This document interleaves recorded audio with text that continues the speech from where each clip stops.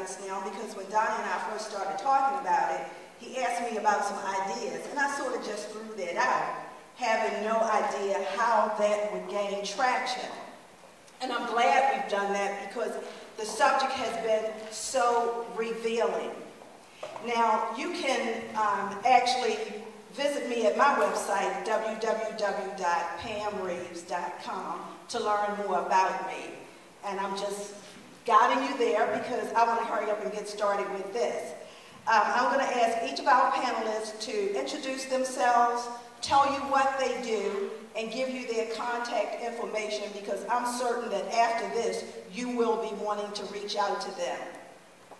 Shall we start? Testing.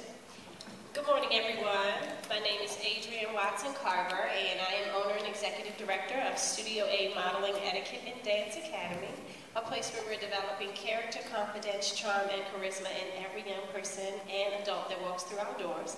We are located right on the next parking lot. If you know where Home Depot is, if you walk out of the front door of Home Depot, we face the front door of Home Depot. 3 storefronts. We have 2 studios and an office classroom. We teach ballet, modern, hip-hop, jazz, tap, and acting, also modeling and etiquette, on a 10-month program that runs from September to June. We also have a summer camp for 100 girls for performing arts, and we also have a scholarship cotillion program where we awarded over $100,000 to high school juniors and seniors in this area over the past 9 years.